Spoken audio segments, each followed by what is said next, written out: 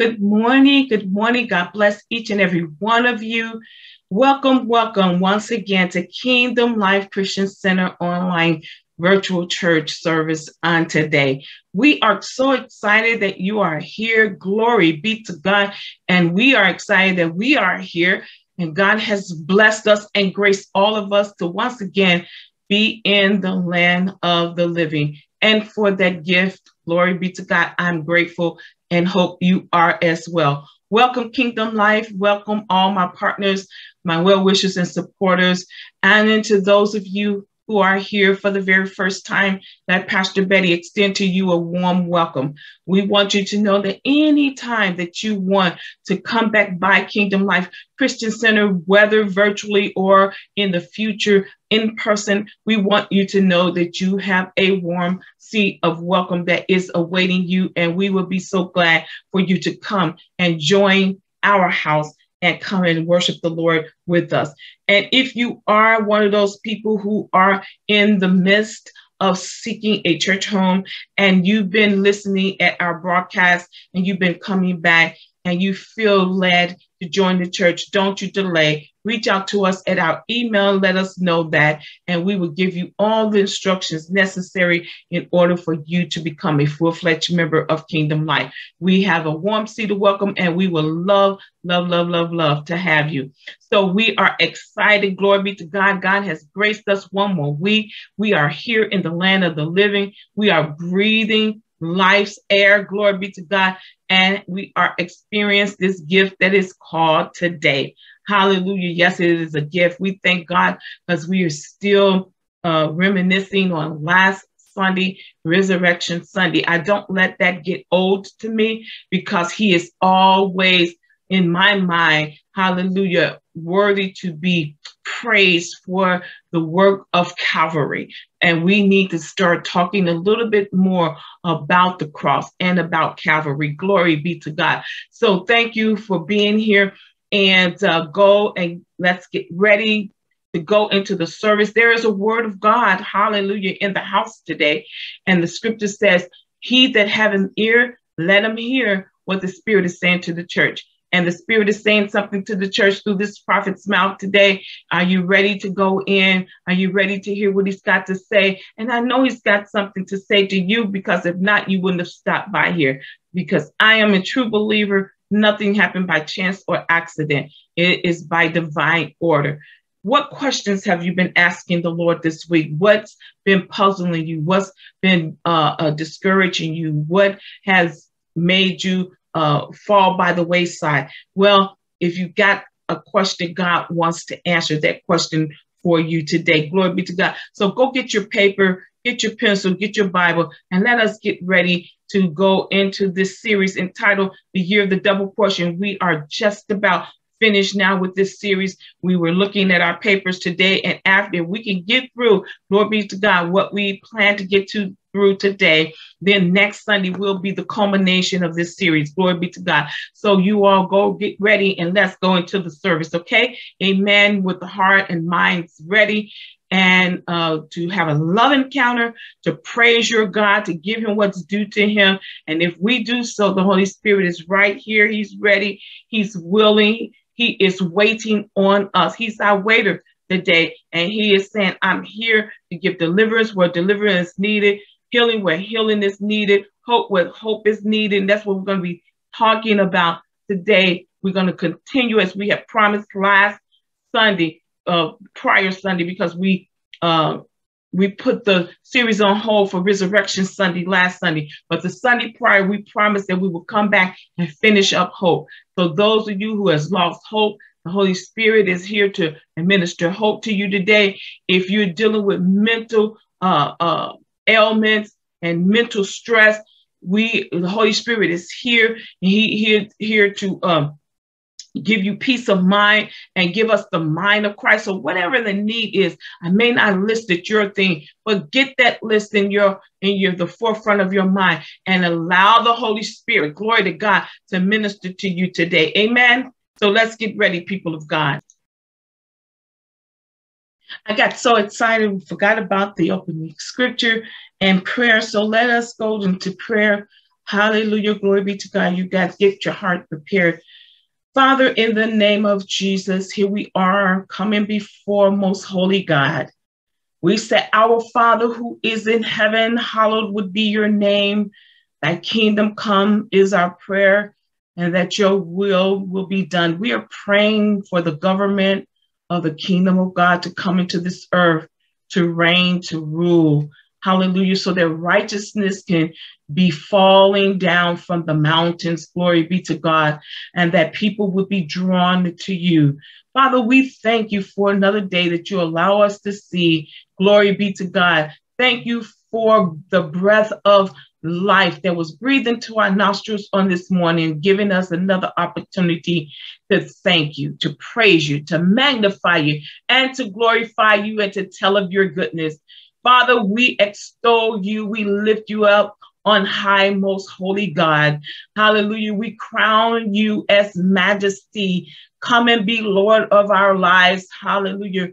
We give over control of this life that we call ours, and we give it over to you, knowing that we have been bought with the precious price, and that was the precious blood of your son, Jesus. Thank you, Father, that it pleased you to bruise your son on our behalf, that we are no longer condemned, but we are the righteousness of God in Christ Jesus. Now we worship the most holy, the most majestic, the most, hallelujah, loving God.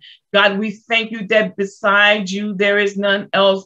You are El Elyon, Elohim, hallelujah. You are the most high God. You are the creator and the possessors of all things. And without you was not anything made that is made. There is none higher than you, O God, in the heavens above, neither in the earth beneath. And we thank you that you are the I am that I am. We thank you, God, hallelujah, that you're too holy to be named. The Ancient of Days, hallelujah. We thank you today. Glory be to God, the sovereign one, hallelujah, the one who has no beginning and no end, the omnipotent, the omniscient and omnipresent God. We address you today, and we come humbly, hallelujah, before you, and we enter into your gates now in a certain way, because we recognize we're coming before the King, and we enter into the gates as you commanded us with thanksgiving, and we enter into your courts with praise. Now, Father, we have come into this virtual place, and all of those who are with me, we have come into this place, and we have gathered in your name to worship you. Now meet us here, Holy Spirit. Glory be to God. Holy Spirit, we ask and we invoke your presence in this place. Hallelujah. Do, hallelujah, the miraculous work today. Hallelujah, that goes past our, hallelujah, understanding. Hallelujah. Engulf your people in your love, in your grace, and hallelujah. Give them the audacity to hope again.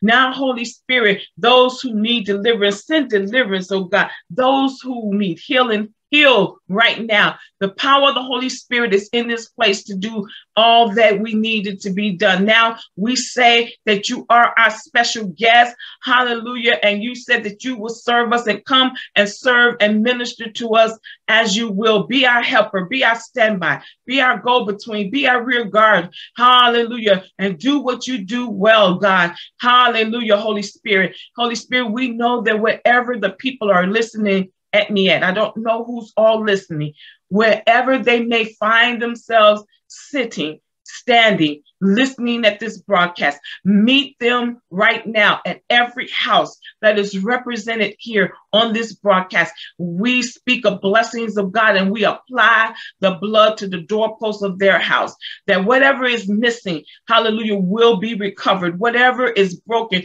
will be repaired in the name of Jesus. And whatever have died will be revived again. And whatever they have lost will be recovered in the name of the Lord Jesus Christ. Now, Holy Spirit, I yield now to you as an instrument. Hallelujah. Help me, oh God, as I sit down in my flesh, stand up mightily in me, Holy Spirit, think through my mind, speak through these lips, so that this word of God that is so powerful, that is quick and powerful than any two-edged sword, piercing asunder both soul and spirit and bone and marrow. That power that's in the word, hallelujah, that is our weapon, oh God, on the battlefield. Let this word of God come forth with the authority that it has within itself through this vehicle of my vocal cords. Speak through my lips and think through my mind, and let this word of God come forth unhindered.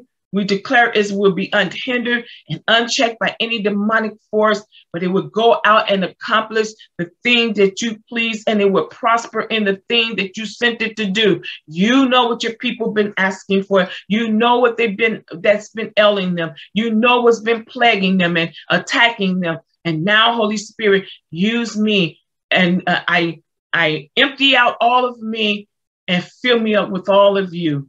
Hallelujah. And I thank you for it, and I call it done. Hallelujah. Thank you, Spirit of the living God, that is already falling afresh. I feel your anointing.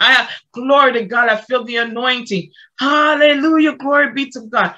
Hallelujah. That this anointing go over this airway and go into every home, every room, every space that the people are listening. We thank you for call it done. Glory, glory, glory. Come on, somebody. Hallelujah. Glory be to God. I give him all the praise. Glory be to God. So we're going to turn your attention to the book of Psalms. Hallelujah. Hallelujah. Come on to the book of Psalms, and we're going to read Psalms 138. Psalms 138. I will praise thee with my whole heart. Before the gods will I sing praise unto thee. I will worship toward your holy temple and praise your name for your loving kindness and for the truth. For thou hast magnified thy word above all your name. That's how important the word is. He magnified it above all of his name. In the day when I cry, thou answer me and strengthen me with strength in my soul.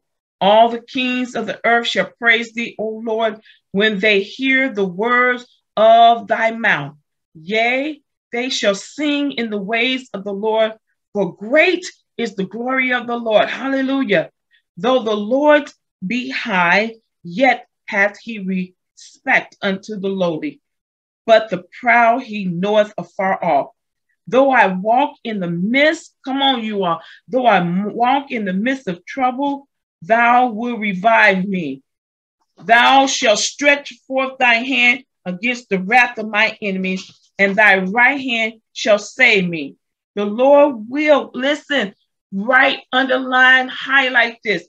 The Lord will perfect that which concern me. Thy mercy, O Lord, endureth forever. Forsake not the work of thy own hands.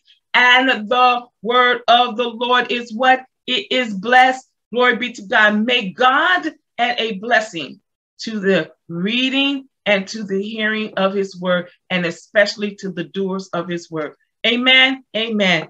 Hallelujah. Hallelujah. Give him some praise right here. Come on, give him some praise. Glory to God. Command your soul to praise the Lord. Said, Pastor Betty, I don't feel like it. Hallelujah. I'm in that place right now. I just don't feel like praising God. I don't have any strength left. Give him a sacrifice of praise. Come on and praise your God. Praise steals the avenger. Hallelujah. If you want something from your Father, why don't you give him thanksgiving, praising him for what he has done?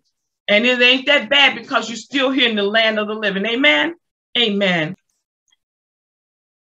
So we are in the series. Hallelujah. Last week, we stopped the series because we wanted to give credence to the day of the Resurrection Sunday. So we taught on that. So now we are picking back up our series entitled This is the Year of the Double Portion. And I think we're in this is part number 14. Oh man, glory be to God.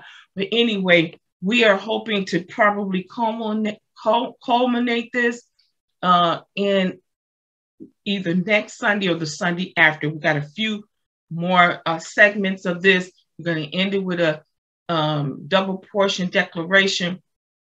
And we hope that you guys come back for that and hear the whole conclusion of the matter. And so we ended Sunday before last with hope. We did not finish hope. And as promised, we're going to pick up with hope again today. And we do still have quite a bit to go with hope. And we're praying to finish hope today so that we could go right into the next segment on next Sunday. Amen. Amen. And so we were talking about the year of the double portion, such a positive word that the Lord dared me to put before the people of Kingdom Life Christian Center and all of those who follow me. And I said, Lord, you know what they've been through in the last 2 years. And he says, yes, this is the reason that they should believe. I am not a God that just good in good times. I am the same God that I was yesterday, as I am today, that I will be forevermore. The Lord does not diminish in his strength. His promises don't fade away during hard times. Matter of fact, he says in the word of God, when your strength is, his strength is made strong in your weakness. And in these bad times, God show up the best. Glory be to God. And so he said, yes, put it before the people, because they got to understand that I am God, I change not. What my promises says, what my word says will remain true. It doesn't matter the circumstances of the world. It doesn't matter what happens in the world, that I am still the same God, and I am able to do exceedingly abundantly above all they can even ask or think. And he wanted those who got an ear, hear what the Spirit is saying to the church in this last hour. He's speaking, he's saying a lot of things. Sometimes we surfacely are hearing, and then we'll change some things. And by the process of time, things look to get better. People forget all about what just happened, the reason, and getting the principle behind what happened, learning for what happened, and being better. Go back to the same old ways. As a matter of fact, the world is going back, sometimes look like even further. And the Lord said that they draw nigh to me, I'm going to draw nigh to them. Whosoever make up their mind to draw near and closer to God, he's going to draw closer to you. So he said there, yes, for the believer, they should know that their positive confession shouldn't diminish in bad times. Matter of fact, they should be more emphatic about it. They should be more consistent with it during hard times. They should keep on meditating it and musing it, even when the facts and circumstances seems to be going contrary to what's happening in their life. That's when they need to attend to this word even more closely. That's when they need to attend to fasting, praying, and reading of the word of God to build up these faith muscles, to build up our belief muscles, to build up this, what we're going to talk about now, the hope muscle. Glory be to God. These things, people of God, are not automatic. God gives us a measure of these things in our life by the person of the Holy Spirit being in our life, but there is levels. That's why we're talking about the double. The children of Israel, the God had promised to give them double for the shame and the reproach that they had went through. It didn't matter whether they went through it because of their own disobedience. It didn't matter whether they went through it justly or not. He says, okay, you done been through enough. Now your time of deliverance is coming. And for all the reproach that you went through, when the enemies hissed at you, when they said, where is their God? When they said God has forsaken them, and they still held on, even though for disobedience, they were in captivity, they went through wilderness experiences, and the list goes on. But yet there was a remnant of people who kept their faith in God. And by them doing so, God always kept his promises to their forefathers and to those who were obedient. He can save people by many or by few. He only needs a hand of obedient people who will stand firm in their faith, not wavering with circumstances, not wavering through worldly events, but trusting in the God of their salvation. He says, for everything, my people who I still love, although he loves you, don't mean he's satisfied with you. He loved the children of Israel, but he was not satisfied with them. He couldn't be happy with their idol worship. Every time you turn around, God will deliver them, do the miraculous, make water come from the rock, part the Red Sea, then part the Jordan, make the walls of Jericho fall, and you name all the things he kept doing for them. And yet they was a stiff, hard-headed group of people. And even to the point that even in the wilderness after Egypt, some wanted to go back. They brought the Egypt mentality into the wilderness. Hallelujah. Glory be to God. And I'm saying that sometimes Christian believers try to bring the world with God, and they try to mix the two together, and they don't work together. Hallelujah. He says you got to either love me and hate the world, because I am not a friend of the world, and neither are you. And so anyway, because of their reproach, though, here is how loving our Father is. He says, because of your reproach, I'm going to give you double for what you've been through. And the Lord said, that's what I heard for 2022 for Kingdom Life Christian Center. And I said, okay, I dare to put this positive word out there. I'm going to believe it. I'm going to trust in you. I'm going to ask for the double, because I'm telling you, I don't care what you've been through. We went through loss. Loss of loved ones, loss of job, racial unrest. We went through political craziness, and you name it, in 2 years.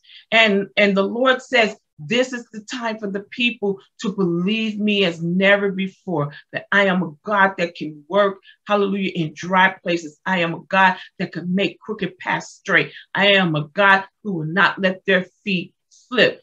I am a God that will hold them up. They can run to me and run into me, and they will be safe. Hallelujah. 1,000 may fall at their right hand, and 10,000 at their side. I'm sorry, and 10,000 at their right hand, but it will not come nigh thee. They don't have to be afraid of the terrors that come by night or the arrows that fly by day, because if they abide in me and I in them, then they can hide in the secret place, and I will keep them covered. Glory be to God. So we're going sometimes by the facts that's happening. Yes, the facts are right there staring you in the face. They are real. I'm not trying to teach y'all how to be unrealistic. The facts are there. The pain is there. The tears that you cry are real. Hallelujah. That attack on your loved one and on you is real. Glory be to God. What you have lost is real. That is facts. But God is a God that can override facts. He could supernaturally change time for you. Glory be to God. He can restore. You don't believe it? The scripture said, I will restore to you the years that the locust, the palmer worm, and the cankerworm, all those little gnatty, gnawing insects that eats up vegetation, that eats up your healthy part. Hallelujah. He says, I can restore what they ate. Glory be to God. So we can't focus on the facts. We got to focus on the truth of the word of God. And what the word of God says about us, that we are more than conquerors. He will never leave us nor forsake us. He never seen his righteous seed begging for bread. Glory be to God. He will cause us to triumph. And I can continue to list the scriptures. And we just got to hold them in life. We got to see those scriptures, meditate them until they become real and manifest. We got to confess it when we don't feel it. So take the truth, override it with the facts until the manifestation of what you believe in come through. And when you come forth, hallelujah, out of this, you're going to come forth shining like pure gold. You're going to be better than what you was in the latter. Glory be to God. And God is going to get more glory. Hallelujah. So there is double for your trouble. And because we are living in these crazy times calls for other measures. And that means we got to get get whatever we already possess by being saved and accepting Jesus, that is in the life of the believer. Those things have to go to another level, because we are fighting things and demonic forces that are intensifying, because they sense that the Lord is coming back and their time is running out. So we got to get diligent, and we got to ask for some double portions. And we went over a lot of things, and I don't have time today to go over those. Go back to all of my 13 parts, and you will see. Start with part 1 if you can. Take time to listen at the whole series. But anyway, we started also going back to my point. So yes, I said, Lord, I hear you. I would dare put that out there, and whoever will believe will believe. So that is a faith word. It's something that we got to believe in, which leads me strategically right into the segment that we're talking about, double portion of hope today. Hallelujah. Because we want you to know that hope has to be partnered. Listen, it has to be partnered with faith. It doesn't stand alone. Faith needs hope, and hope needs faith. And so what is hope? Hope is the goal setter. The hope is what sets the goal for what it wants faith to do. And so we talked about having the audacity in these crazy messed up times, from this moment on to Jesus come. You must have an audacity to hope. Because if you lose your hope, then faith is coming right along with it, because they are partners. Because Hebrews 11:1 says what? Now faith is what? The substance. Hope is not the substance. Faith is the substance. Hope is the goal setter. Hallelujah. And the goal setter of hope makes faith go and target what you're hoping for. Hallelujah. And then it is the substance of what we're hoping for. Faith is. And it's the evidence now of things that we don't see. So if we have, let me go, so I'm getting ahead of myself. So anyway, so as we talking about hope, glory be to God. What is hope? I'm going to give you the definitions of hope. I gave it last week, but I'm going to give it again. But hope is the feeling that what is wanted, what is desired, can be had. That means it's got to be in reach. It's got to be possible. And what you're hoping for, most of the Christian believers, what you're hoping for, it's possible. Because why? What you believe it for, you done read it out of the word. Hallelujah. So it's possible. So the hope is the feeling that what is wanted can be had, or that the events that you want to happen will turn out in your favor for the best. Also, hope is to look forward to with desire and with confidence that what you're hoping for is going to come to pass. So as we was talking about hope, so you got to believe it. It's got to be hopeful. I'm going to give you some examples. So here is a principle. So if I say, so let me say, I'm going to give you some principles. Number 1, hope without a promise is empty. Hope has to have something promised. So if I'm hoping for something, I hope I get this job. Glory be to God. Hallelujah. So you got to have the promise that to go with it. So go get the promise out of the word of God, and it fuels your hope. Hope is just the goal setter.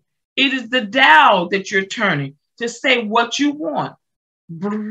I need a job. Glory be to God. And so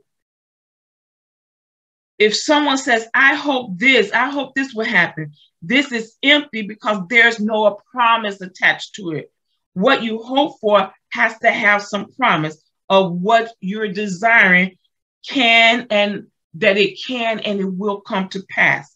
You have that confidence that it will be based on the fact of you believing in the one who promised it, that it's able to be delivered to you, the thing that you're hoping for. Okay, so I'm going to give you some examples of that in a minute. And so let me give you the rest of the principles, and I'll come back to that. The next principle, hope in the word. You must know the word of God and hide it in your heart, especially, glory be to God, especially for hard, troubling, and trying times such as these we live in. So it says, the word of God I hid in my heart so that I won't, so that I might not sin against you. Not only do you need to know the word and to meditate the word so that you won't sin, but you also need to know the word so that you can act in a manner to believe what God has said above your circumstances. If you don't know the word, you ain't gonna know the promise. And if you don't know the promise, you don't really hope for things because you don't see a promise at the end. You got to see that there is going to be a promise at the end of what you're hoping for. Glory be to God. So the next principle is your hope makes demands by being spoken. Number two, the next one we already said that hope is a goal setter. So just like, let's use this, just like the knob on your stove, it has different degrees that you desire that oven to be at. You got 250, 350, 400, 450, and to continue on. So that heat setting on that stove is the goal setter. Okay, so if you turn it on, you got to give the oven a setting for the desired results that you want. So if they tell you baking a cake, you got to bake it on 350. What do you got to do? You got to turn that knob to 350 in order to get what? The desired results.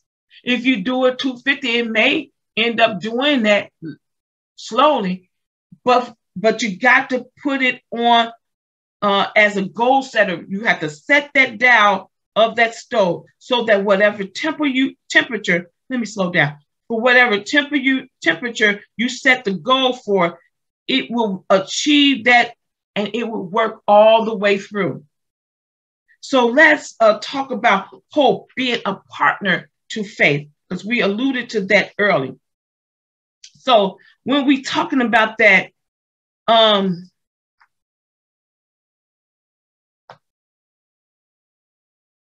so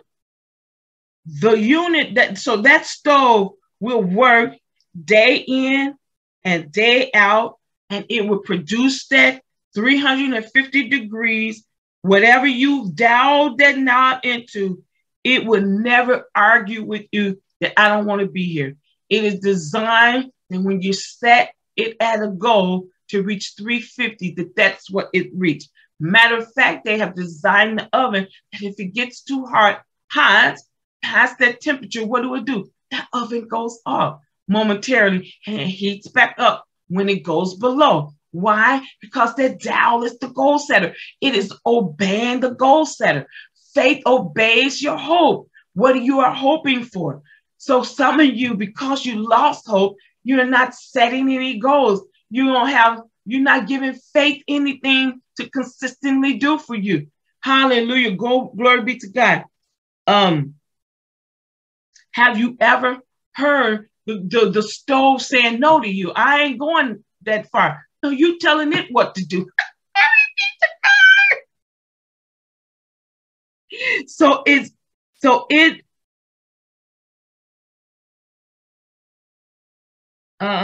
Give me a minute here.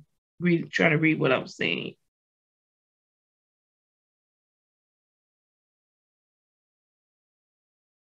So if it didn't work that way, then we would be able to say that this thing is not built right. It's got a mind of its own. And therefore we will never be able to rely on it because we'll never know what it's doing.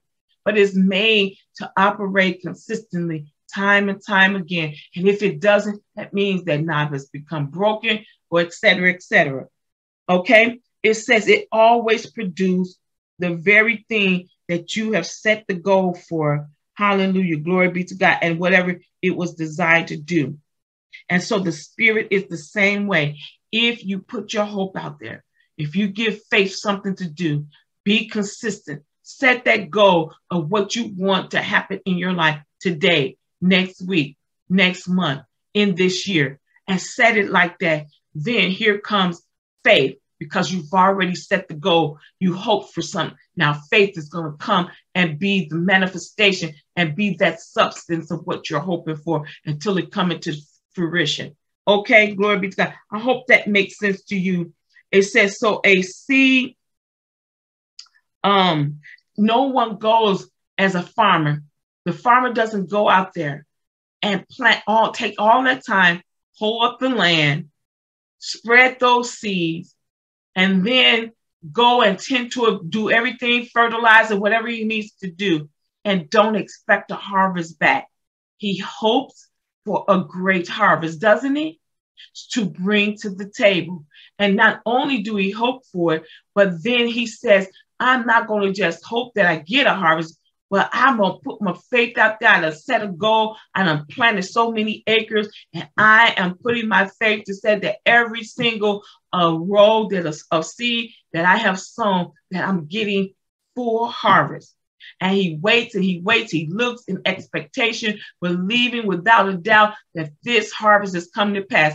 In the process of that time, he starts to see that the rain has been held back. He starts to see the scorching of the sun, which starts to show physical proof of sometimes the plant withering. And then if he's not careful, he begins to lose hope that he will have any harvest. Why? Because his mind is on the condition. Now he has started to let the conditions begin to speak, and he's changing his thermostat.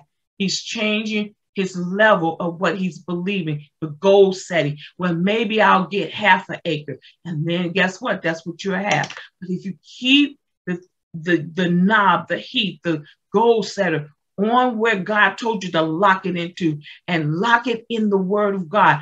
And when it starts to seem like it's not coming to pass, go back and get that promise that God told you about, that it's going to happen. Glory be to God. And keep on talking until, don't talk yourself down out of what you're believing for. If you hope for it, hope for it. Be just like that child that you said, okay, children, we're going to Disneyland. This child been bugging you for years to go to Disneyland. And so now, because you have always come through for that child, and they have no reason to, they like that. They don't have no reason to not believe you. They believe whatever the adults say. And so they said, Daddy, Mama said we're going to Disneyland. What do they start doing? The goal setter is what they start doing, telling their friends. They start hyping themselves up. They start going, getting pictures of Mickey and Minnie, placing it on their walls, and start planning what they're going to be doing when they go to Disneyland. They don't have any proof that yet that they're going, but only just the word. I'm telling you, sometimes we got to get back like babies. And then what happened? Mom and Dad, how many more days to it before we go to Disneyland? So it starts off with a hope. Glory be to God. They have sometimes hoped it for years, but now it came to the point, Mom and Dad have made the decision, we're going to go. But they didn't lose their hope that they will one day go. And now they got the ticket in their hand. They kept their goal set, kept reminding the parents, we want to go to Disneyland. We want to go to Disneyland. This is what we want. This is what we want. And what happened? Then the mother and father finally gets to the point that they buy that. Now the hope is empty until it's coupled along with a promise. And then what else? They got the word of the parents.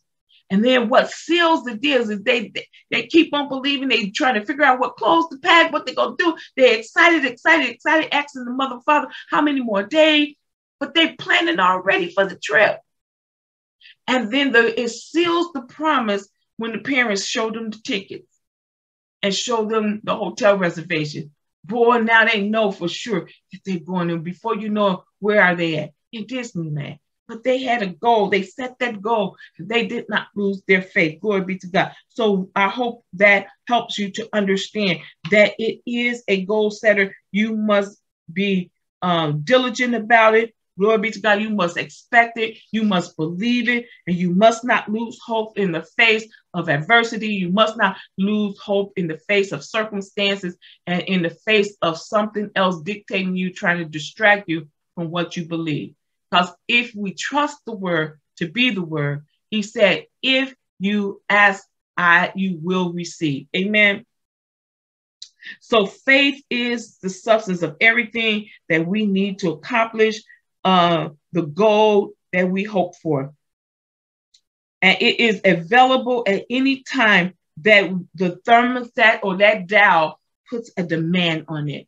When your faith go and say, okay, now, Lord, I know you promised this now. Okay, now, Lord, when? And you start putting the demand on what you say. Now, sometimes you can get so specific to say, I believe, God, that by this date, that is becoming developed in your faith, that you truly emphatically believe it without any proof. Glory be to God. And you go and you don't see it happen. You go and put a demand on that and say, and like that knob on that stove, you say, I set you to 350. I expect you to cook at 350. And I'm saying, I put my faith out there for my child's healing, for my child's salvation, for my marriage, for my job, for my ministry, and whatever your name is, for the health of my body.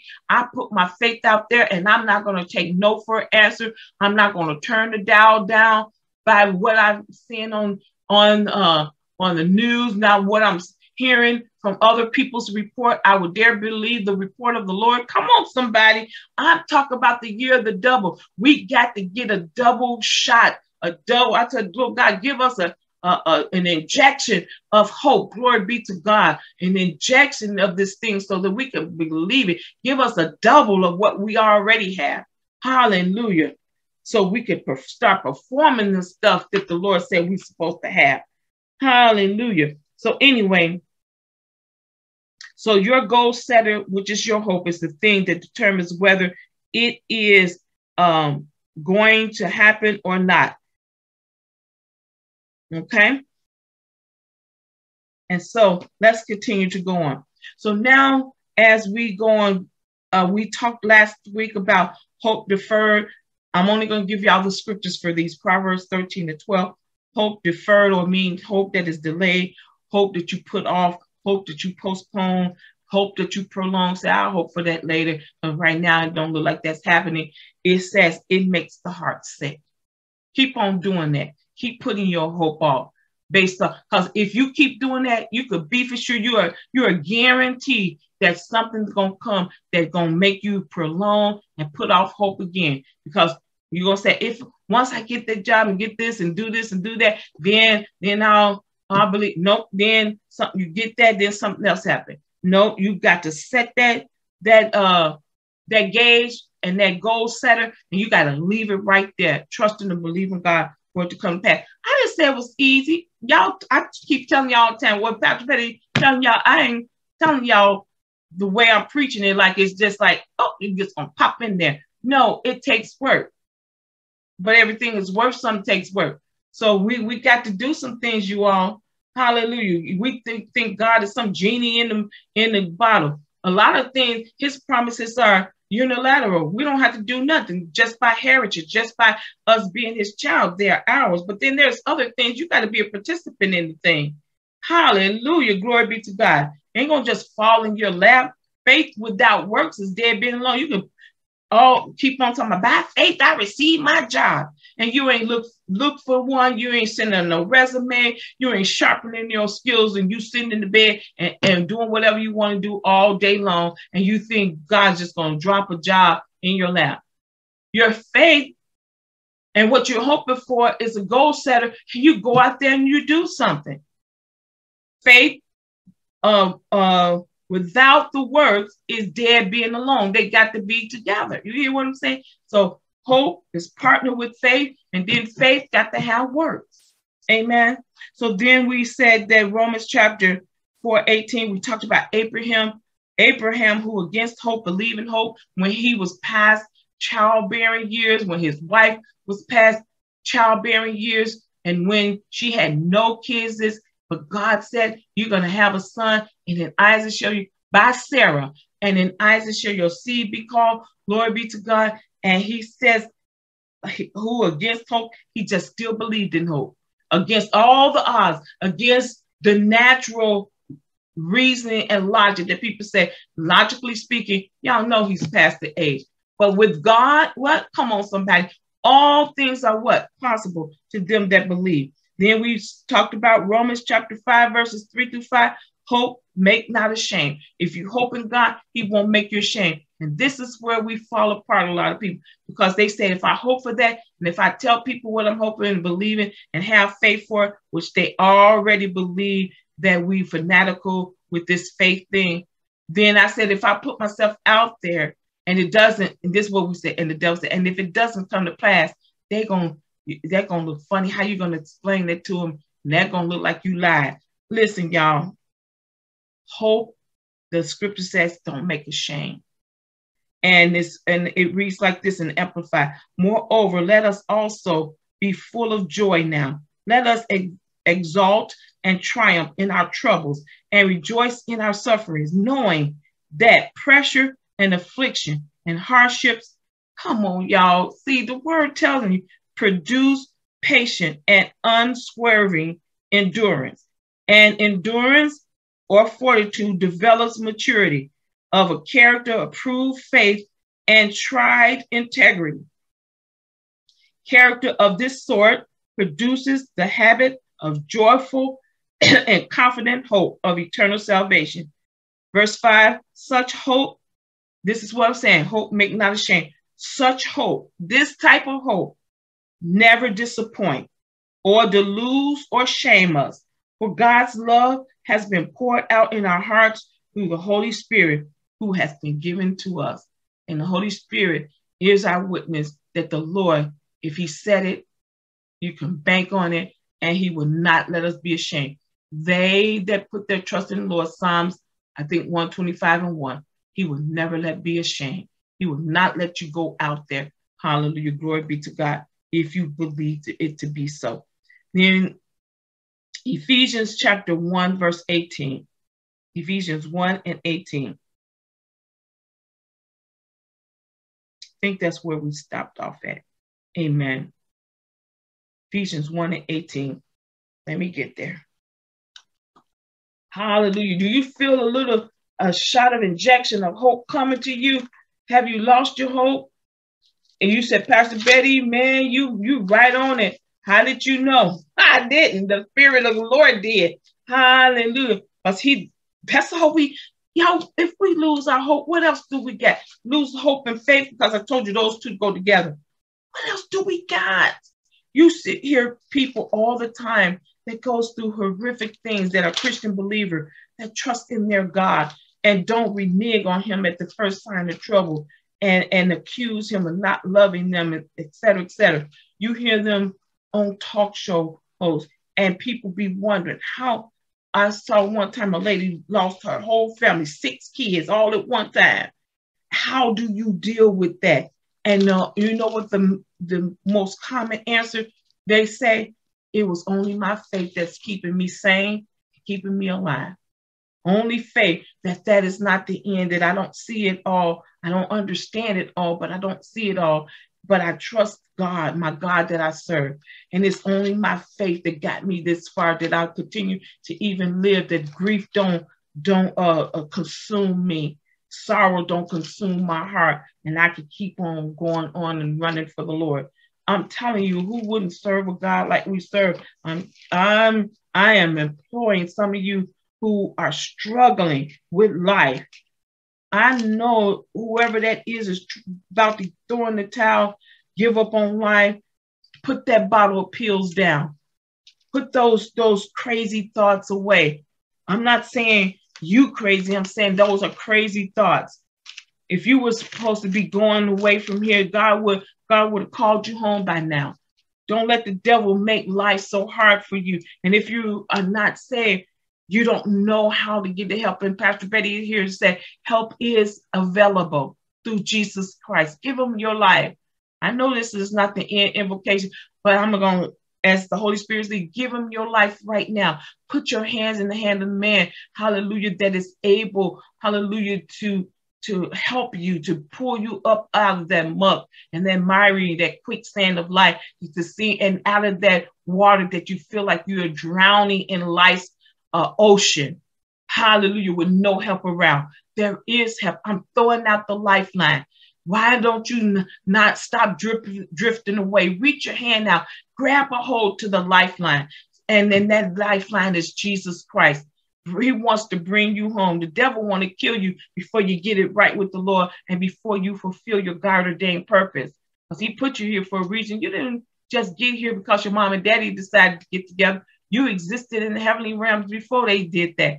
God knows you before you were formed. He brought you here to this earth realm. Glory be to God. And he has a purpose and a plan for you. Hallelujah. Don't do it. Don't do it. It's not worth it. Hallelujah. If you need help, go get the help. Hallelujah. But Jesus is the help. After all they say to you, you're still going to have to look to Jesus to sustain you. He's the only one that could sustain you and get you through these crazy times. Hallelujah. I don't know who that was for, but it was for somebody. You have lost all hope. Hallelujah. But the hope giver is here today to set you free. Some of you are so angry with life because situation is just making you heated. Every single day you get up, you're angry about something and it's consuming your life. You can't even live anymore because you're so angry. You can't control other people. You can't control how crazy they act. The only person you can control is you. And the only anger, all that anger build up in you and all of that is only affecting you and your stress level and your health. And the more that you stress about it, the more angry you are at them. They're living life and care less about what you're dealing with. And they will keep on acting up because they know the button to push. Hallelujah. God told you that you can be delivered from that anger. Glory be to God. Hallelujah. Get purposefully minded driven. See how important you are to yourself and to those God has put around you. See your value. See that you got purpose and you got a whole life ahead of you to live. That don't let anger, God said anger rests in the bosom of fools. He allow us to get angry. Yes, he do. Pastor Betty get angry at some stuff. I'm angry at some injustice in the world today, like that. But we got to put a check on that anger. Glory be to God. He said, be angry, but don't you sin. Like Peter did. Peter was so angry and he was calling stuff doing a good deed, like saving the Lord. I think he needed to save the Lord when they came to get him out of the Garden of Gethsemane. And they said, that's Jesus. Judas betrayed him with a kiss. And then the soldiers took a hold of Jesus and Peter was like, I ain't having it. See, Peter had an anger problem. He always was loud. He always was speaking up. Hallelujah, loud and wrong. But the Lord didn't turn him away because God was knowing he was working on him. But that same Peter, if you see him over in Acts, he wasn't the same one. That's why he got delivered from the anger. He channeled it. He channeled that anger to where it's belonged, angry against the enemy and what he was doing until he became productive. Your greatest, what I want to say, revenge, if I will, without a lack of another word, or your greatest thing against your enemies is to be a success. Don't let them keep pushing that button and taking you there. Because if you do, you know why? Because they want people to see you as an angry person, hard to get along, to prove their point. Don't do it. Get delivered from that. It's not helping you and it's not helping anybody that's around you. And to the point, before you know it, it's consuming your life, and then it's making everybody else's life around you uncomfortable. You're better than that. You're more than the sum of your anger. Channel that anger to something positive. Glory be to God. You forgive people not because they deserve to be forgiven, but you forgive them so that you can be free. Because it binds you up. Glory be to God. I've seen people who walk around their whole lifetime not liking somebody, and that person care less or even have a thought about them. Go on, and even when they see them, it makes them more angry. And I'm saying, and then they go on about their life, living their life happy, and years later, you got stress, a stress-filled life, body has got certain ailments cause of stress. Some of you just need to get rid of that stress. And the Bible, I don't know why I'm here right now, but the Holy Spirit, you know why. I'm gonna finish in a minute. But the Bible said that laughter, it do a good like a medicine. Some of you, all you need to do, if you release that anger and laugh a little bit, you'll find yourself a little bit more happy. Get around joyful people. Get around, if you're dealing with that situation, then find yourself in that day counteracting that with something positive. Hallelujah. Glory be to God. But let me go now. We are in Ephesians chapter 1 and verse number 18. We're still talking about hope. Yes, my hope for you is that you will get up out of that. Glory be to God. And get into get into serenity and some peacefulness. Steal away, get some me time somewhere. If you got to ask somebody to babysit, if you got to ask them, get a couple of days. You know, even the world has understood it. On our jobs, they understood that throughout an 8-hour day, they got to go to lunch. They got to have a reprieve. They got to have a break to get a release from the stress of this job so they could come back refreshed. They understand the importance of vacation. Take vacation, you all. I'm talking to somebody who didn't for a while, and now I regret it. I should have taken every day when I needed to take it. But I'm saying you take that vacation, because what you can't hardly do when you're about to leave that job prematurely, glory be to God, all you need is to get away from it for a while. Get away from all of the anxieties of it and the stress of it. And then you go on vacation, go to your beautiful tropical place. If you ain't got the money to go out of town, you don't need to go out of town to go on vacation. Have a stay vacation. Holy Spirit, where I'm going here, glory be to God. Get a stay vacation and just be you. Ask somebody to come in and sit the dog and babysit the cats. I need that right now, my dog. But anyway, we'll do whatever you need to do to get you some me time, a long time, and watch to see how you're going to come back and refresh, because you come back when you're not stressed, when you're not that angry, you have a refreshed, renewed mind to even look at things different. It don't even bother you. And as a Christian believer, vacation too, but just if you get so angry and you find anger can continue to be following you, it's time for you to start fast and see that anger. You don't even have the strength and the anger the strength and the energy enough to be contending with people. And then you'll find out after you go through a couple of days fasts or whatever like that, you'll come back with a whole new angle, and you'll be able to deal with their foolishness for at least for a while, until you got to go fast again. But what I'm trying to say is that you got to do this, people of God. Amen. So let's go now. I'm going to be winding it up in a minute. Ephesians chapter number 1, and I said verse number 18. And it reads like this. It says, the eyes of your understanding being enlightened, so that you may know what is the hope. You see that word hope?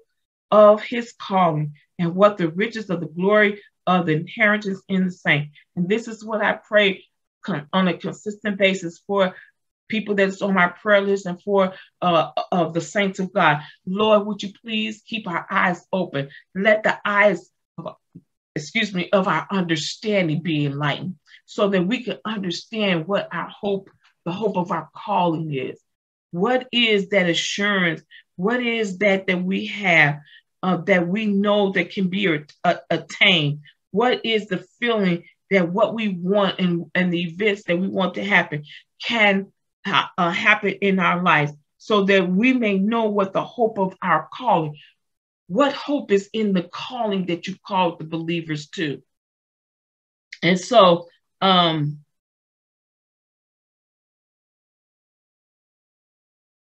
give me a minute.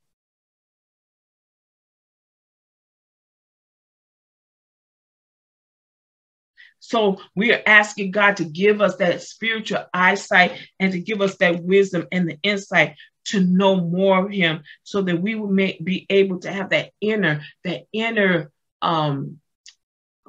confirmation, that inner illumination of that spirit, which would make us realize how great the hope is in the thing that he has called us to, what that magnificence is, what splendor of the inheritance that God has promised to all Christian believers, and how tremendous that power is available to all of those people who dare to believe in God. Hallelujah. So that the center, my prayer is that your heart and your eyes have hearts, and the eyes and the core existence of who you are and your being would be flooded with light, would be enlightened by the Holy Spirit, so that you would know and cherish the hope, that divine guarantee, the confident expectation to which he has called you to, the riches of his glory and the inheritance in the saints, which is God's people. So you see the importance of that hope. Know what the hope of the calling is. Hallelujah. Glory be to God. And so let's turn to Hebrews chapter 6. Hebrews 6. Hallelujah. Hebrew chapter number 6, verse 11. Hallelujah. Hebrews 6 and 11.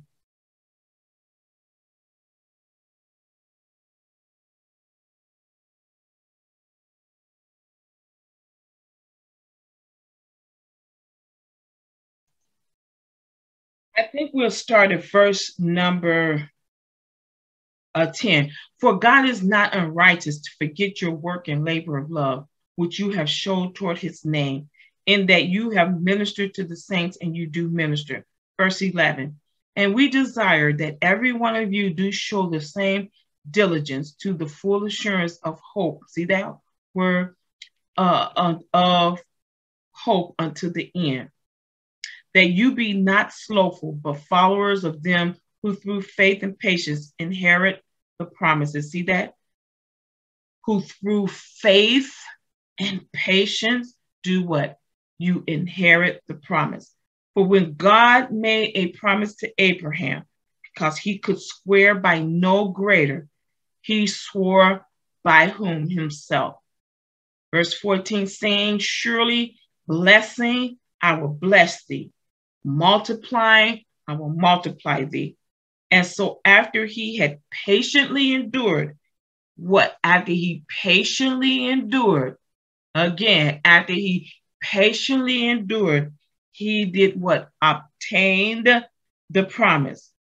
For men verily swear by the greater, and an oath for confirmation is to them an end of all strife. Wherein God willing more abundantly to show unto the heirs of promise the immutability of his counsel, he confirmed it by an oath. Verse 18, that by two immutable things in which it was impossible for God to lie, we might have, come on somebody, have what? A strong consolation. In other words, that we may have what? Strong hope, who have fled for refuge, to lay hold upon the hope that is set before us. Verse 19, which hope we have as an anchor of the soul. You see that? Hope, which is the anchor of the soul, both sure and steadfast, and which entereth into that within the veil. What is all of that saying, Pastor Betty? You lost me. Here's what it's saying. It started off by talking about how men, they how they do when they make a promise, meaning that a guy, when he made a promise to Abraham, he could swear by nothing greater. How can I make this sure that my word is my word? So he swore by his own self. Nothing is greater. And so he said, then this is the promise that he gave him. I'm promising you, Abraham, blessing, I will bless you. Multiplying, I will multiply you. You obey me. You got up. You left your kindred. You obeyed me when I told you to sacrifice Isaac, and it was accounted unto you for righteousness. And now you have been changed from a father of a multitude to a father of nations. And he says, because I'm going to bless you, look up, go back into Genesis, read the accounts of what God said he was going to do for him. Look up, as far as your eye can see, I've given unto you. He gave Abraham gold, silver, cattle, and you name it, land. And he says, as far as you can see. And he says, now in blessing, I'm going to bless you. Even in those scriptures, he said, whosoever bless you, I'm going to bless them. Whosoever curse you, I'm going to curse them. And so God made, you know how when somebody promised you somebody, usually you want to say, how do I know you're going to come through? And they give you a token to show you that they're serious about their promise. They say, here, so back in the day, they used to give IOUs. And that was a note saying, I promise that I owe you this and I'm going to pay you back. Well, we know what happens today. But anyway, just walk with me through it, how it's supposed to work. So usually when man make a promise, they have an oath that shows that they're sincere about their promise to secure the deal. Usually, formally in the form, now we do that when you're very serious about something like ownership of land, buying a car, buying some big capital items like that. The promise for one to come through on what they said, you enter into a contract. Okay. And that contract is considered the oath between both the parties. But God says, I'm entering now, Abraham, into a contract with you. And I'm not swearing by anybody else's conditions, but I'm swearing by myself that this is going to happen. So he says, and in verse 15 said, and so after he received it, all that he did, he hoped for it. He set it as a goal setter. And then he had belief and faith in what God has said. And all that was left to do was to do what? Patiently. He patiently, verse 15 said, endure. That means he patiently realized and obtained it, having waited long and endured patiently for the promise of a birth of his son, not the son by your handmaiden, but the son that I promise you that in Isaac shall all seed be blessed. And so after enduring a long time, waiting patiently for it, what did he do? He received what he hoped for, and he received what he patiently waited for.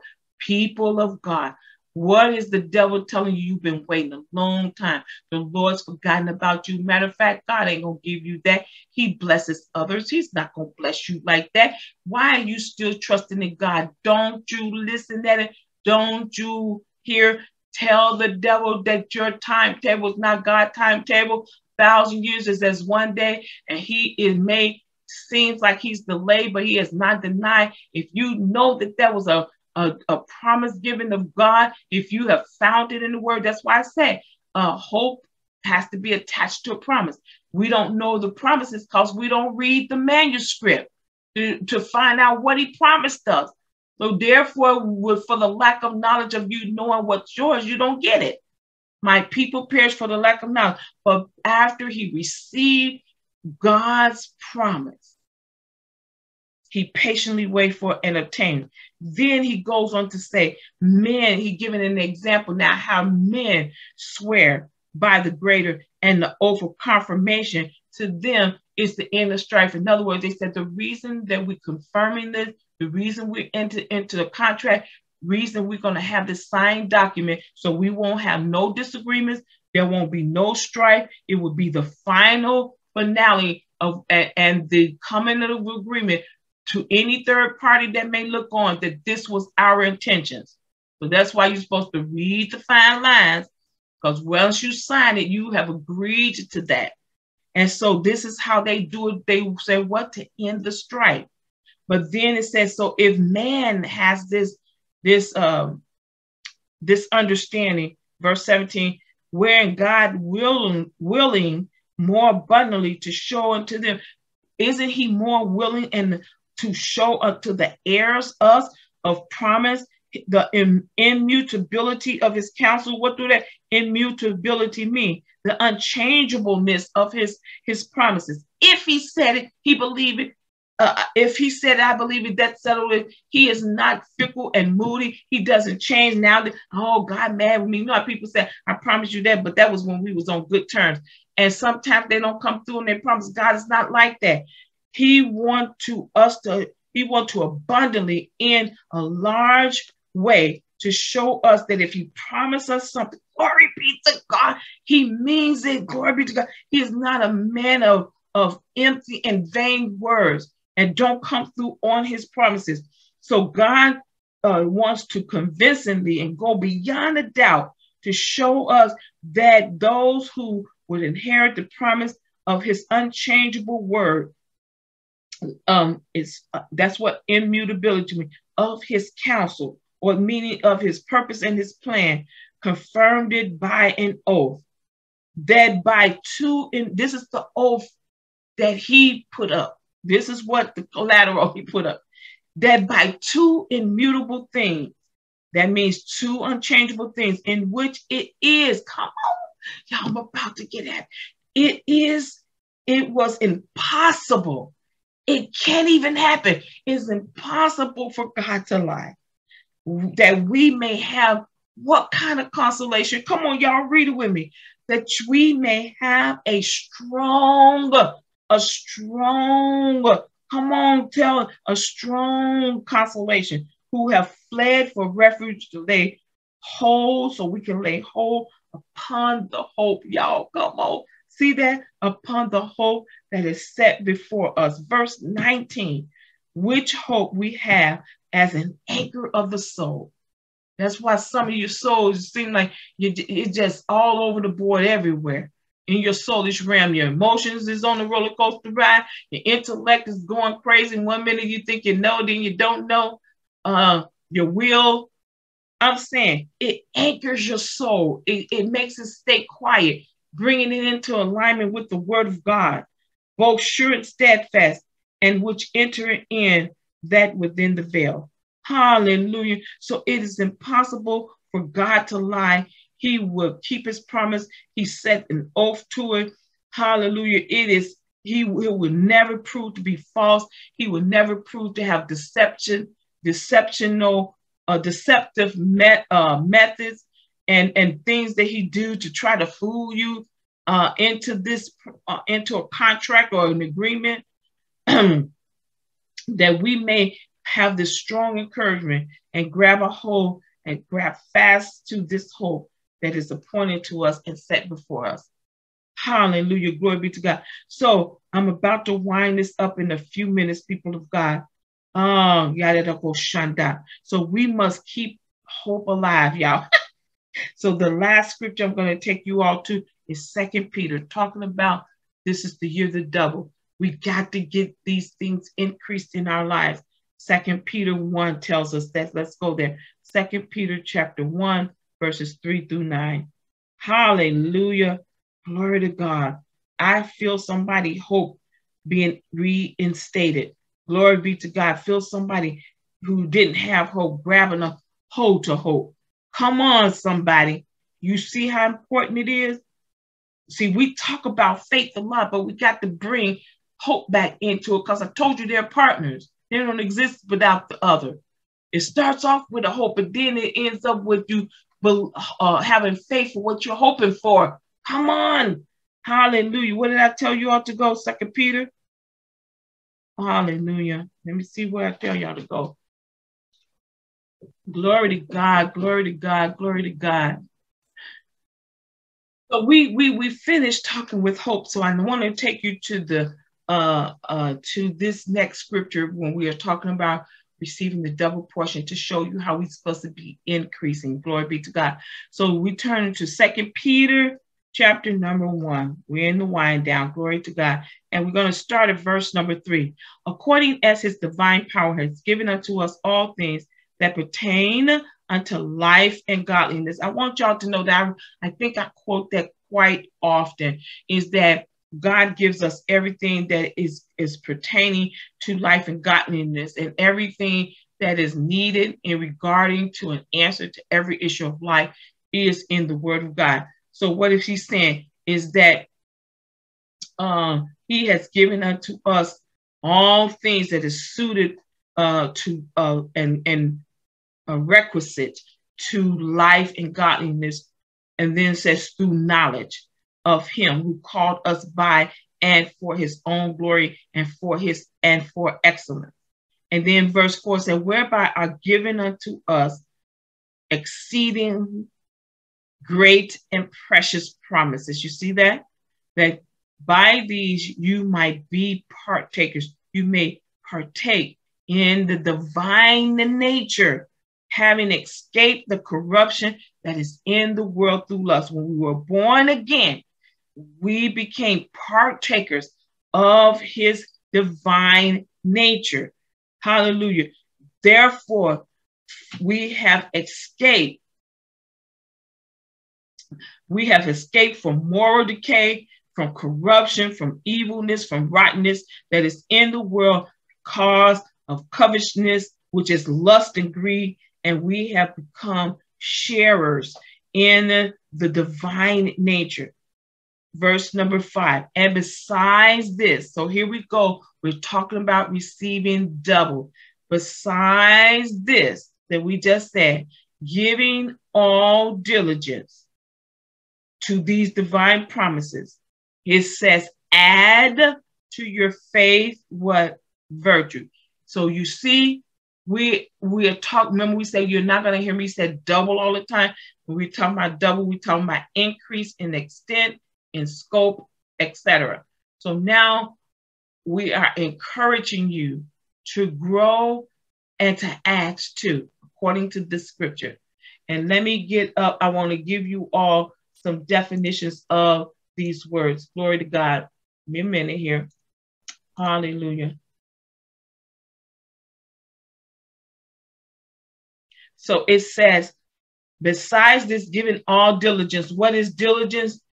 Diligence is attention, alertness, care. It is earnestness, intensity. It is a vigor and application and intent. So besides this, give this attention, give this alertness and this earnesty, and add to your faith virtue. What is faith? We already just talked about that. Faith is confidence, trust, belief that is not based on proof. It is trust in the scriptures and his promises that it will come to pass exactly like he said. So in other words, he says, give diligence to these. All these I'm about to list, give due diligence and care and attention and intent to. Number 1, add, meaning double, add to your faith virtue. So add to what you believe, add to your confidence, add to your trust, add to your belief without being based on true virtue. What is virtue? Virtue. Virtue is moral excellence. It is goodness. It is righteousness. So you see, all of these just by itself is not enough. And I'm asking for the portion size that is conducive to begin to make manifest through this anointed vessel signs, wonders, and miracles, so that the demonstration of the Spirit will follow a word preach. We got lots of good preach word. I'm ready to see the demonstration of the Spirit happening in the lives of the hearers. I don't want you all just listening at sermons, just going year in and year out to conferences, workshops, seminars, and you name it. And we coming out no different. It is a short-lived. Give it a week and we forget, and we right back in the same old places, asking for the same old things, doing things the same old way, still got the same old nasty disposition and attitude, still doing things that are contrary to virtue, which is more excellence, goodness, and righteousness. They're teaching you that this is not possible. Ain't nobody perfect. That's what we stop all these cliches, because you're using that some of these things are true, but with the motive that people are saying, it's a scapegoat for them to continue to act up and not come up to the level and get increased in the portion size that they may have a little of this in operation in their life. But God don't want just a little bit. He wants more than enough so that we can do exploits in this last hour. Glory be to God. So add to your faith virtue. See, we get one thing, we get stuck on it, we teach, preach it, confess it, share it, and we don't see that that is not the full gospel. That is not all to it. We got to add to the faith. So you got great faith, but you ain't got none of the rest of them, you're incomplete. And if you got the rest and don't have faith, incomplete. You got faith and got hope, you're incomplete. You see what I'm saying? We got to add to this thing. We got to get the double portion, glory be to God, operate in our lives, you all, more on a consistent basis. It should be more a rule than an exception. Hallelujah. So anyway, add to your faith virtue.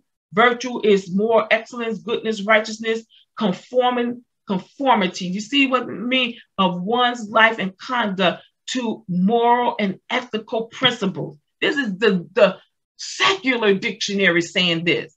Now, come on, y'all. Y'all know what the word says. It is effective force or power or potency. And that's what we need. Glory be to God. The effectual, fervent prayer of a righteous man availeth much. All this praying that everybody say they're doing. All of this praying we say we're doing. I'm not saying nobody is not doing it. Don't get me wrong. Take it in balance. But I'm saying on an overall basis, why isn't things different? And all this prayer that we saying we're doing, most of the time we're praying fervently. We're spending the time. We're diligent about how many hours we're doing. We're diligent about meeting together and over the amount of days and groups praying together. But we're praying fervently, but are we praying effectually? Hallelujah. Glory be to God. Anyway, let's continue to go on. And then he says, and then add to your virtual knowledge. And then what is knowledge? We all know kind of what knowledge is, but I'm going to give you definition of knowledge is acquaintance with facts, truths, or principles as from study. Come on, listen at this. As from study or investigation of general information, knowledge about many things. Some people know a little bit about a lot of things, and some people know a lot about one thing. You need to know a whole little bit about a whole lot of things. And certain areas you need to know much about that. Amen. And so knowledge is also being acquaintance or familiar gain that you gain by sight, experience, or by a report or by knowledge of a human nature. It is awareness as of facts or circumstances. It is something that is or may be known. It's information. It's sought out knowledge. Okay? It is the sum of what you know. That's knowledge. So add to your faith virtue. So add to your belief, your conviction, and your confidence, and your belief and your alertness. Add that to faith. And then add that to virtue. Virtue, your moral excellence, goodness, righteousness, uprightness, and moral excellence, and conformity, and conduct of moral and ethical principles.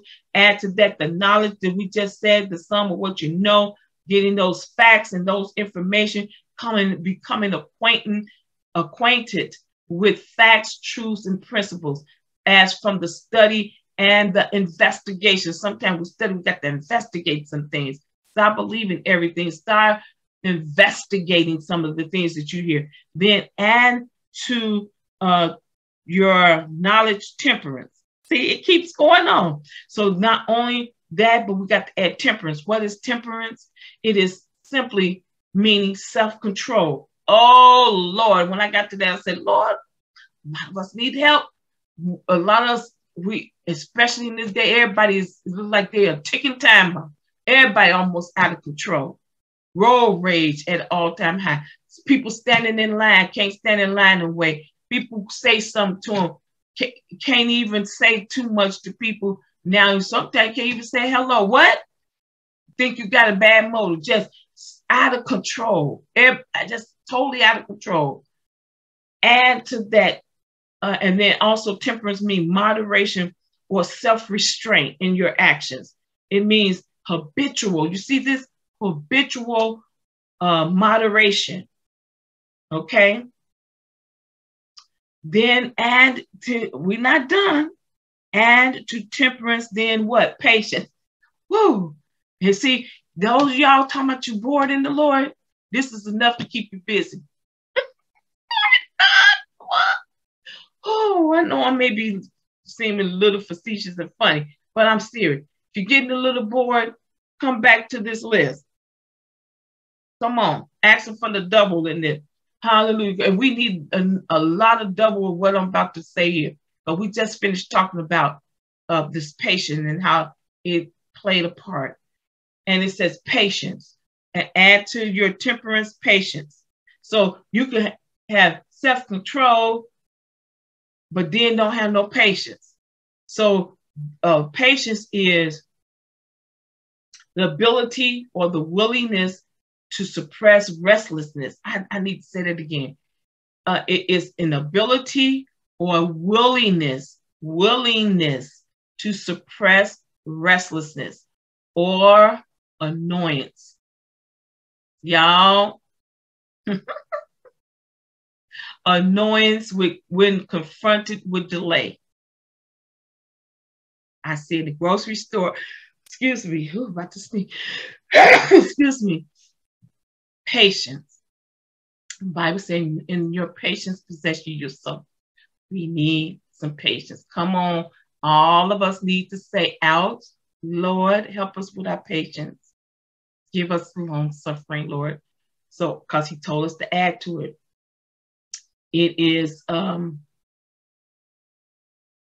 it says, it is bearing along with annoyance, misfortune, delay, hardships, pain, etc., with fortitude and calm, being calm and without complaint, anger, or the like. Oh, Lord Jesus, help us.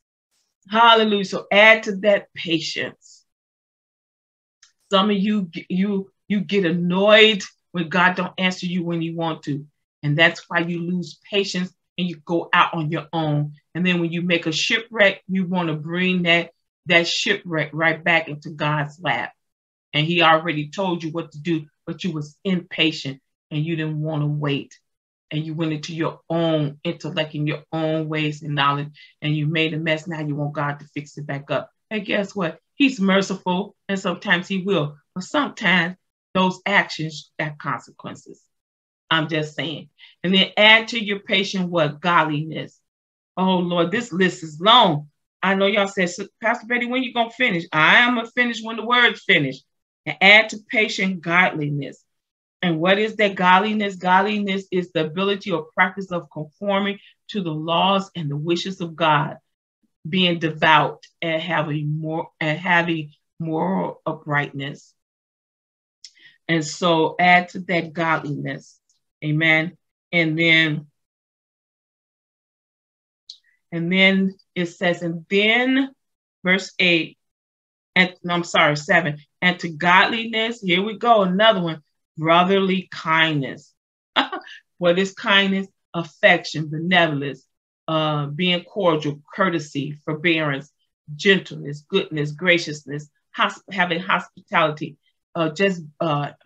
humanity, patience, sympathy, tenderness, and tolerance. That's what we're supposed to be having for one another as brotherly love. Glory be to God. See, the Christian believers, we're supposed to understand the family of God and being brothers and sisters more than the world know. And I'm telling you that there are Christian believers. I didn't believe this. I used to hear the pastor say this. That's because he was throwing off on our family because we were so close.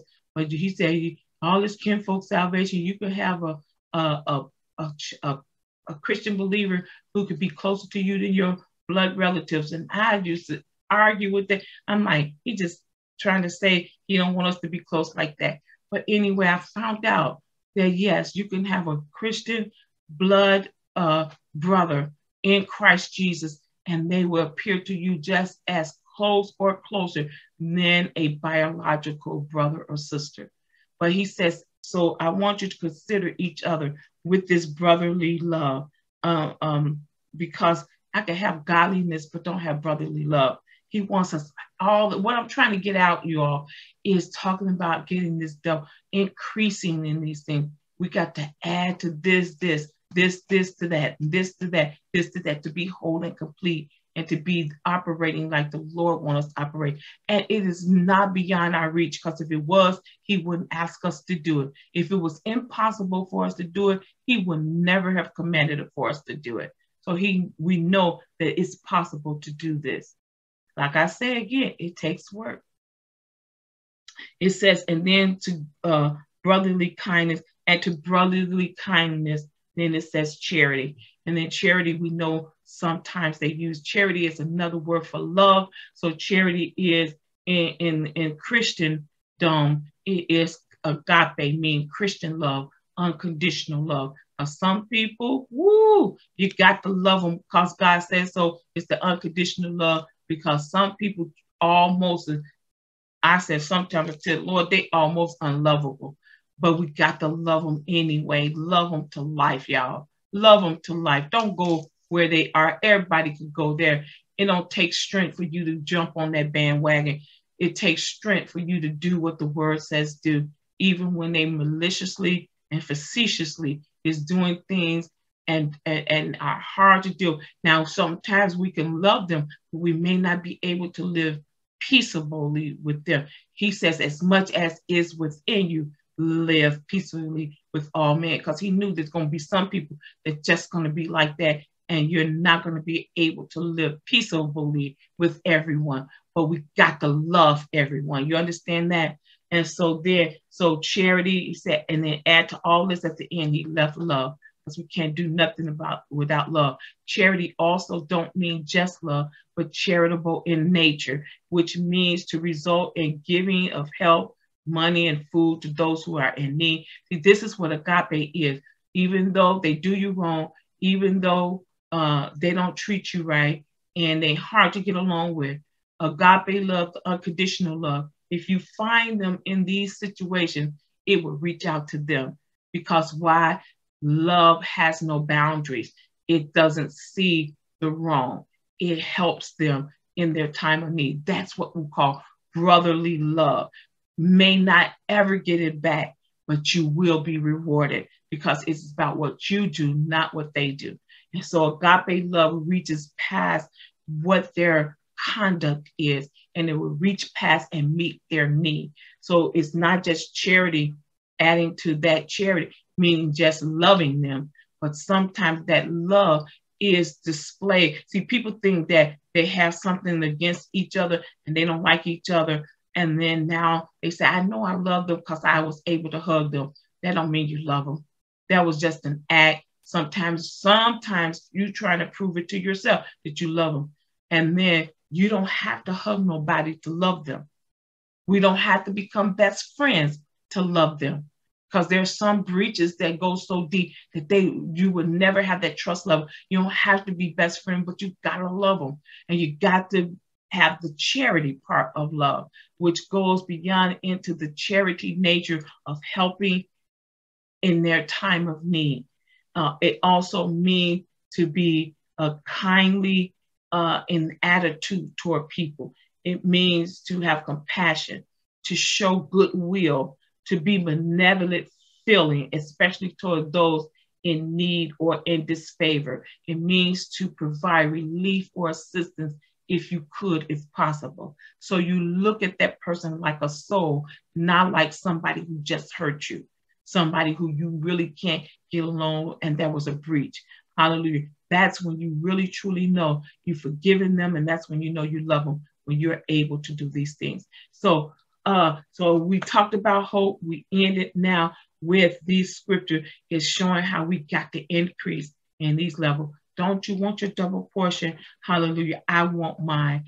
And I'm telling you, the price, the enemy is running it up, but it's not nothing that we can't meet. We just have to be intentional now about the things of God, walking in his ways. It's not, you all, it's not, this life is not just about us weekly going to church, getting our shout and dance on, hearing a good message, every now and then saying, witnessing to a soul or doing some good benevolence work, and the winning the souls and witnessing and reaching out to them is kind of on the lower end. We think all is good benevolence. We'll feed people, we'll clothe them, we'll do all of that humanitarian stuff, and we try to equate that to the full thing. That is only part of it.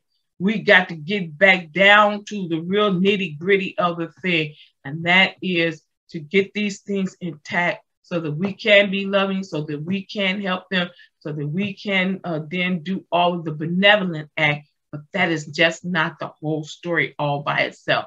So let us get this double portion of all of these things operating in our life so that we can be great ambassadors and representatives of our Lord and Savior Jesus Christ. And so don't you lose your hope. That was the gist of, we were finishing up hope, but we just put that piece in there, that second piece. But we want you to know that this is your year, the double. You can believe God for it, trust in him, release that hope, have the audacity to hope again, hope for your marriage to be restored, hope for your children and your relationship to be repaired, hope for you and your siblings, broken relationships that you once had and you all fall out, you haven't seen each other in a long time, hope that would be repaired again.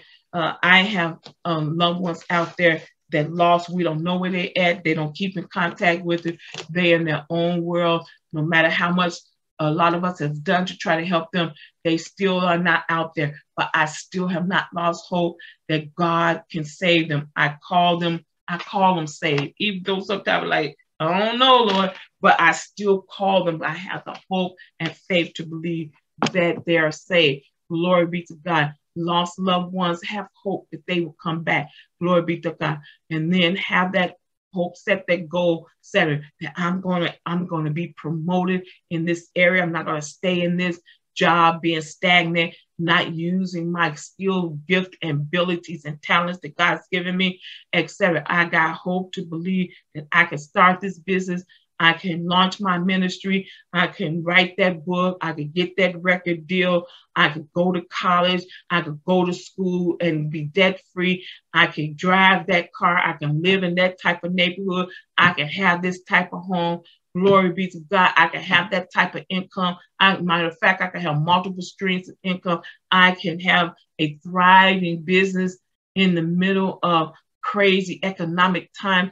We've got to hope for it. If you don't hope for it and you don't have a promise that's attached to it, it's empty.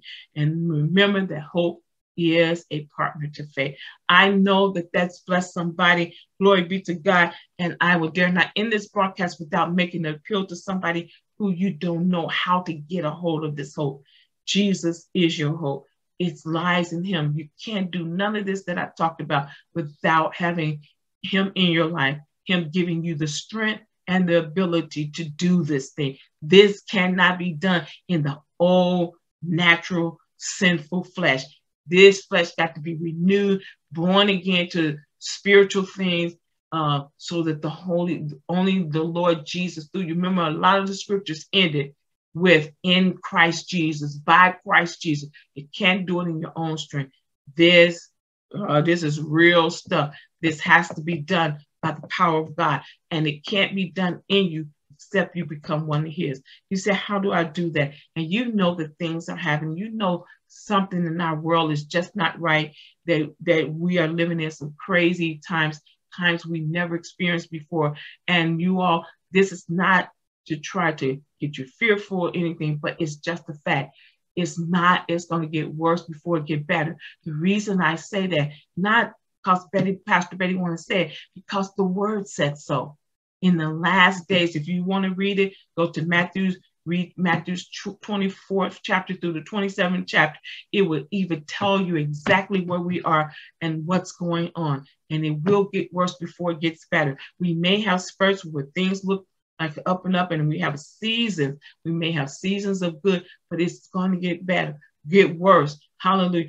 for the world, but for the Christian believer, this is our best time, best opportunity. Is the best time for light to shine in the darkest of hours. Is the best time for us to administer Jesus Christ to people and let them know that he is your hope. He is your bridge over troubled water. Glory be to God. If you rest in him, he will never let you be ashamed, as we talked about earlier. Do you want him in your life? Do you want the helper in your life? And he comes through the Holy Spirit after you receive Jesus. Then he sends the Holy Spirit. The Father sends the Holy Spirit in the name of Jesus. And he don't walk outside of you like Jesus did with his disciple, but the Holy Spirit comes and indwells and lives and stays in you. Glory be to God. You say, yes, Pastor Betty, how do I do that? Simply by saying this prayer. But you remember we talked about faith and believing. You got to believe it for it to work. So simply say this: dear Lord, here I am. You know me and you know my life. You know how I've lived. Lord Jesus, I admit that I have sinned and that I'm a sinner, but you died for sinners. You said that if whosoever would come unto you, that you would in no wise cast out. I am coming to you now, asking you to come into my life, live in my heart, live your life in me and through me. Be the Lord of my life. I believe, Jesus, that you are the Son of God, that you died for my sins, but on the third day you was risen again, and you are sitting alive. You came up out of that grave on resurrection day, and now you're back with your Father and still praying for us. Thank you for the gift of salvation that you gave to us. Thank you that I am saved by grace, nothing of myself, that so I can boast, but it is a gift of God given for you. And Lord, I accept your gift today of salvation. Lord, now by my confession and my of faith and my belief in you, I now know and confess that I am one of yours today, that I am saved. Thank you, Lord, for saving me. In Jesus' name we pray. Amen. And just like that, you're saved. You are one of his. Don't you feel good? Don't you feel that joy? If you don't feel goosebumps and like turning flips, that's okay, because it's not by a feeling. It's not by an emotion. It's by one simple thing, two simple things, a believing and a confessing. And you did that. If you did not open your mouth, say that prayer to me, go back, rewind, and say it, because confession is verbal. You got to say it. You're making a declaration to Satan and to the world that I belong to Jesus now. And you confess it with your mouth. That's what the scripture said. And now you believe it in your heart. And guess what? You're saved right now. So at any moment that your life ends in this earth, you could be 100% guaranteed that you will see Jesus Christ in peace. The recorder, hallelujah, has written your name down in that book that is going to be open, that has the names of everyone who said, Jesus, you are Lord. You see our title, Jesus is Lord, he is Lord. And the only way that we can have eternal life, the only way that we can get to heaven, the only way we can see the kingdom of God is Jesus said to Nicodemus, you must be born again. Your spirit man, the real you that is inside these things called bodies, that's the real you that nobody can see. That's the eternal part of you that lives on forever, even when this body, this flesh, which is made of dust, goes back to the dust it was made of. The skeletons go back and it stays where it is. But the spirit lives forever. And there's two places to live, heaven or hell. And you made the decision today. And guess what? You have gained, you have gotten the key and got access to heaven and eternal life. Isn't that great news? Now, if you've done so and you want to be a part of this church, send us an email in the subject, say, receive Christ or gave my life to the Lord. And I would like to become a part of Kingdom Life Christian Center. How can I do that? We will let you know. Hallelujah. If you don't want to be a member, hallelujah, that is fine. You already connected to the church. We're going to send you back there. They'll let you know what to do. Make sure it's a Bible-believing church. Hallelujah. Jesus Christ is center focused. The word of God is the highest authority. And you are all set. They'll let you know what to do. Glory be to God. But if you're not and you want to become a part of this church, we would like you to come, see if it's a good fit for you. And if you hear this shepherd voice, then we would love, love, love to have a warm seat of welcome awaiting you, a safe environment, hallelujah, and a church where Jesus is the center focus and the word of God is the highest authority, no opinion. And then backslider, come on home, rededicate your life to the Lord. The Lord's arm is outstretched to you. Prodigal, come home. Daddy is waiting. He's looking out and he's preparing the feast for you when you come back. Glory be to God. Repent and turn. Identify what got you back out there so you won't go back out there again. Be tenacious, this more harder.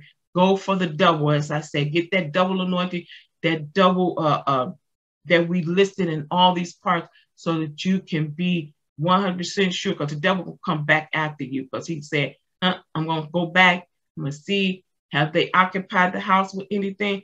Because if it's swept and garnished and Jesus ain't back in there and he ain't sitting on the throne, I'm coming right back into triumph. And when he come back, he's going to find out that the old you is up, is dead, and then buried. Hallelujah, been resurrected to brand new life. And now Jesus is sitting on the throne of your heart. Glory be to God. And if you want to be a member also, we would love to have you. Glory be to God. And to those of you who are just in the interim and you don't have a church home, don't you stay out there wandering. No sheep should be wandering without a shepherd. That's how God said it. And if you want Kingdom Life to be your church, that's fine. We would love to have you. If not, let us in any of those categories, let us be instrumental in helping getting you into a Bible-believing church so that the seed of the word of God that's planted here, especially to the new believer, will have time to germinate and grow. Your roots will be able to get strong enough in God until you don't need others, that you were able to be spiritually mature and then come off the bottle, because the Bible says you are a newborn babe. You have the sincere milk of the word, but then later on you got to start eating meat. But until that time, you got to get strong. We want you in the right place that will be conducive to feeding you at the level that you need to be fed. Not all these Twinkies and all this crazy unhealthy formulas. We want you to get sincere milk until you can get the meat of the word of God, and so that you can fulfill your purpose, get to your highest call, and reach your destiny. I so love you with the love of Jesus. We're going to be putting up our donation screen momentarily of ways that you could donate to the ministry. Also, we're going to be putting up how you can follow us on all our social media platforms. And if you have any questions after that, just send us an email and we will answer your email. Glory be to God. Hallelujah. All minds clear. Okay, we love you. We love you. We love you. We love you. To all our partners, our well-wishers, and to all those of you who keep coming back, men of God and women of God, we love you. Hallelujah. And we are praying. Pray for me. We got some prayer requests that we need some things to do. We got to get busy, especially in this summer month. We can't wait so that we can be representatives and go out to this world and set these captives free. And if you are ministers, ministers anointed and been called by God, not appointed by yourself, and you're ministers and you just in interim as well, or you at church but you know you're looking for a church home, reach out to us. Or if you're at a church home and you want to volunteer some time to Kingdom Life Christian Center as we're doing the work of the ministry, we are looking for some ministers to help us in certain areas of the ministry and to the Lord add to the church daily till we have all those people in place. Right now we do not, and so we have some things that we want to kind of share this responsibility with some mature, called, anointed, and appointed vessels. And if you are ministers that say, I just want something to do, well, we got something for you to do. Reach out to us and we'll let you know how you can connect. Glory be to God. Hallelujah. So we love you all, to all of you, to our partners, our supporters. We speak a blessing of God over you. May God overflow you right now in the name of the Lord. May you be well watered for your diligence to this ministry, not just to this ministry, but I have a mandate to cover you and to decree some things over you, because you, like Paul said, nobody gave unto us like you did. Hallelujah. giving and receiving but you. And because you're giving, then we are covering you. We are here for you. And we are speaking a blessing over your household right now. I apply the blood of Jesus to your doorpost. So whatever is going on in that home that is not right, it is an end to it. We call a benediction to it right now in the name of the Lord Jesus. Hallelujah. You all be blessed. Have a fantabulous rest of the Sunday. And remember, I said, relax, relate, and release. And remember that Jesus is Lord. Glory be to God. I am Pastor Betty, senior pastor of this very great church. I am honored and privileged that God anointed and appointed me for such a time as this, located on the northwest side of Chicago, Illinois. Right now, we're virtual. If you have not subscribed to our channel, would you click below and click on the our subscription button and on the notification bell so you will be notified of when we have our broadcast up. And then join us every Sunday. Then we live on Twitter and Facebook. Sometimes we are not on Twitter all the time. On Thursday for our Bible exploration service, we're in the series talking about the power of the tongue. We're about to culminate that as well. Hallelujah. And then we're going to be putting up what we're going to be talking about after this series. It is good. You do not want to miss it. Subscribe, like, share, and comment. And we love you. Have a fantastic week. Look forward to Monday on tomorrow. Hallelujah. Look for opportunities for you to make Jesus' name magnified and glorified, opportunities that God is preparing for you. Keep your ears open to hear the voice of the Good Shepherd and only hear his voice. You all be blessed now. I'm teaching kingdom principles for kingdom living. Be blessed, people of God. Love you so much in Jesus' name.